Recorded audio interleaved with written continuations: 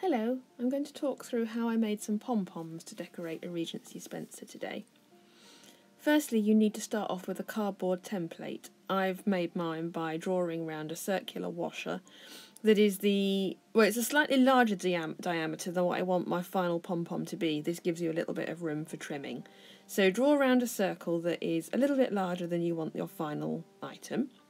And also you need to have a little hole in the middle as well, so that's what the circular size of the washer is really useful for. So if you don't have something that's that one, you need to draw your own little circle onto. And you need double the amount of templates than you do finished pom-poms. So I need 4, so I'm drawing 8 of these circles on the back of a old cracker packet. Just some cardboard that you can easily cut out with scissors is fine.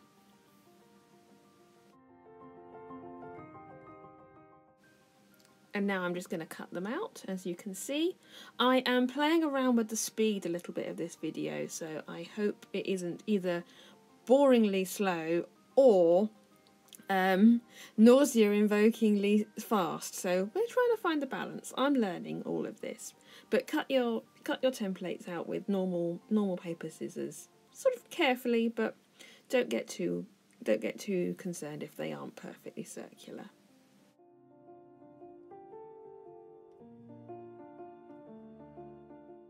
You then need to cut the little inner circle out as well. I used a hole punch and little snipping into the circle to do that. I then stick the templates together just with a tiny dab of double-sided sticky tape. So you've got four templates all together. Now take the yarn that you're using to make your pom-pom. I'm using a cotton chenille yarn for embroidery here, but if you're just making these for fun or for practice, I recommend a nice thick wool or cotton, as it will be much quicker and easier. Take a long length of your thread, probably about double your arm span, would be the most you can work with. Fold in half and put it through a large-eyed darning needle, and then fasten on to the template. Then start wrapping your yarn around the template in a clockwise or anti-clockwise direction, however feels comfortable to you. Just keep working all the way around so that the yarn is evenly distributed and covering the cardboard.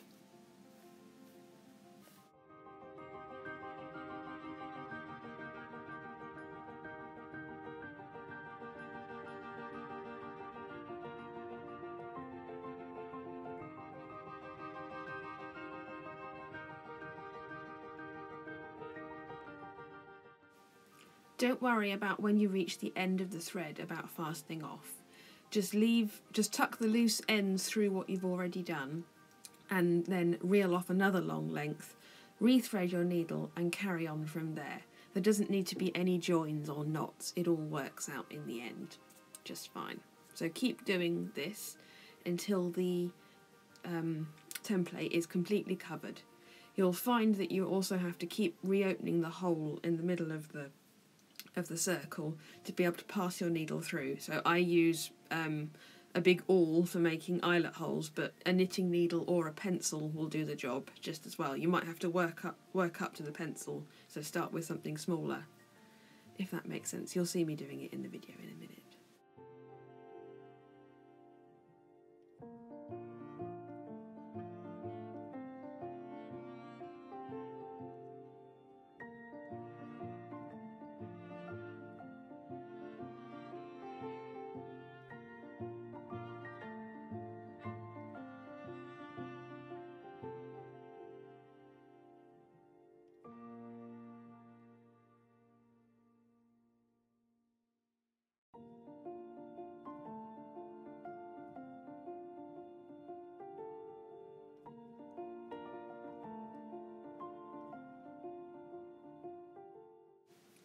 While this process is quite monotonous, it's not very difficult. The most important thing is just to remember to make sure that your colouring of thread is even around the whole circle. Make sure that it's not all focused in one place.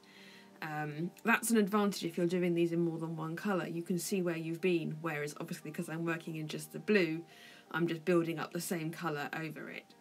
So it's a bit hard to tell where you've been, which is why I also keep in a sort of clockwise or anti-clockwise direction to try and keep the coverage even.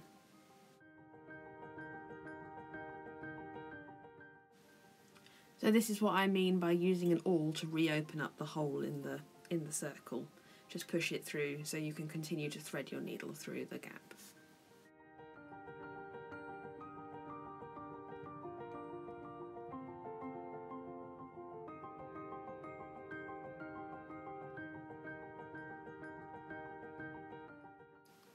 So now you can see, hopefully, that the circle's getting quite three-dimensional and puffy, which is how it should look when you've got as much thread as you can possibly wrap round it to make the pom-pom. So when you really can't fit any more on, it's time to stop. And because I'm making 4 of them, I need to get them all to an identical size and shape. So once you've got the first one there, you can then see roughly how heavy and thick your other ones need to be. Now it's time to cut through the threads from the outside edge of the circle with a pair of scissors, making sure you get the blades between the 2 layers of the cardboard. This means you can cut around the outside edge all the way around evenly. And actually, where I had double-sided sticky taped the 2 pieces of card together, this wasn't very helpful, and I ended up having to sort of tear and cut my way through that. So if you could just keep the 2 circles together without sticking them, you'll find it much easier. And as you can see here, I'm using my fingers to pull apart the cardboard to make sure I cut through all of the loops of yarn. Now that you've got your 2 pieces of cardboard separated in half, take a strong thread, I'm using a top stitch thread here in a similar colour, and wrap it between the 2 pieces of cardboard a few times, keeping it nice and tight. And then tie a very secure knot in it. This is really important because otherwise when you take the cardboard away you would just have lots of little lengths of wool. So the thread wrapped around and tied off is what holds it all in place. Now you can cut and pull away the remaining cardboard, that's not needed anymore, and discard it, and your pom-pom is ready. Well, your pom-pom is made.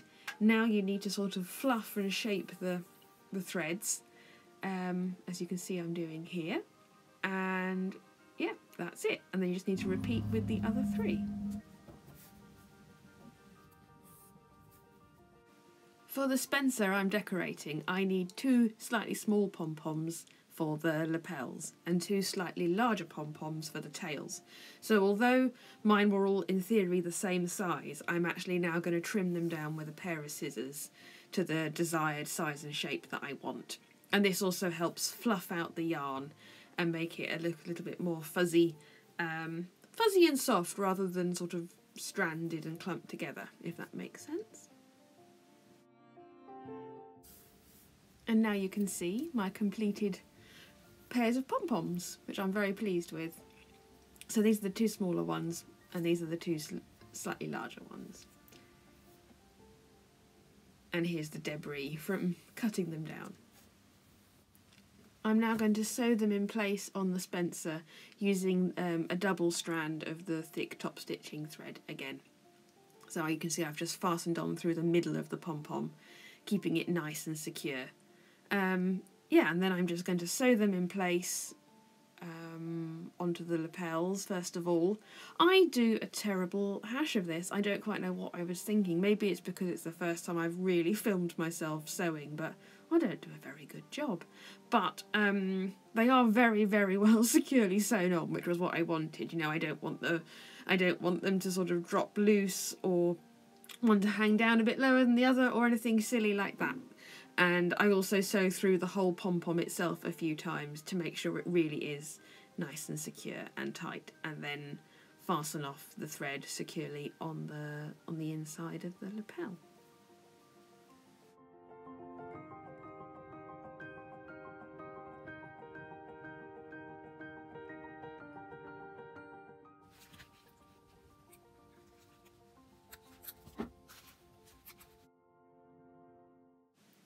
I then couldn't resist just giving them an extra little trim to make sure there were no bits of thread sticking up higher or looking uneven.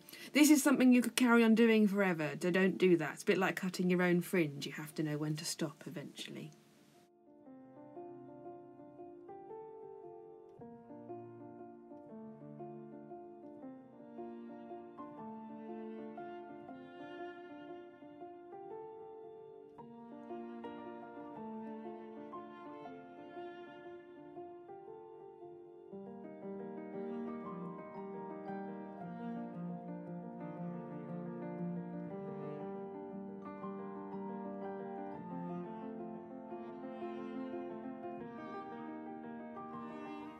So I've lost the best part of today's light, but I just thought I'd show you the finished Spencer as it wasn't coming over very well while I was sewing the pom-poms on. It's got a crossover front and it's got a triangular lapel either side with a pom-pom on the end. It has a nice little gathered sleeve detail where the dress sleeve can show through. And then at the sides and the back it's got two tails and a little peplum back. So that's all one piece. And then the other tails here, and each of those tails has got the pom-pom on the end as well. We looked at quite a few fashion plates, me and the owner of this Spencer, in the design of it, and we found them with all sorts of tails that usually obviously in pairs, so between 2, 4, 6 and even 8, and they always had a pom-pom or a tassel on the end, so we've gone for quite a modest style really. Yeah, so I hope you like it. I'm sorry that the light's not very good. So this Spencer's now complete. It can head off to its owner. It's already been with her and been on a nice little European adventure, but we didn't have the pom-poms on it then because of the deadline. So now it's complete, and I don't think it'll get an outing this year, but you know, who knows, maybe next year.